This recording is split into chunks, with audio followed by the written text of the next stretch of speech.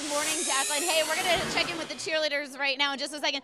A little cold outside this morning. We are inside Bethel-Tate High School in the lobby, and I want to show you exactly what we've got going on here. Usually we don't have the football team out here, but even before the big game, they are up early this morning. We have a lot of parents that came out this morning. They're getting breakfast ready for the kids and, of course, the marching band. You'll hear from them in just a second. But you know what? We were talking about the cheerleaders. Alexis is one of the team captains this year. Alexis, what's it like cheering for a team that is undefeated, by the way? It's pretty great. Like, we cheer every night. We play the fight song. It's nonstop winning goals. It's pretty amazing. Is there, a level of pressure to it because, I'm sure the games are tough, and now they're doing so well. I mean, it's got to be difficult to kind of keep everybody going.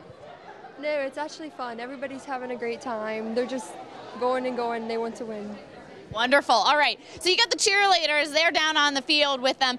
Jake Collins, he's a senior here, and he has to lead. He has the tough job of leading everyone in the stands. What's that like, being up there with everyone? It comes with a lot of pressure. I'm just kidding. It's a lot of fun. I'm real proud of my guys. I once put pads on myself, and, it just feels great to, just give back and just support them on this hopefully undefeated season.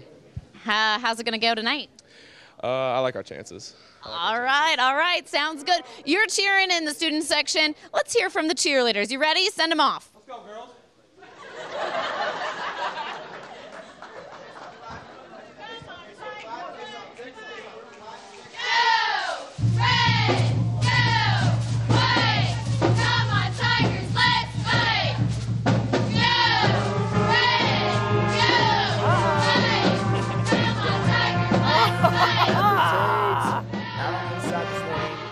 That is good stuff.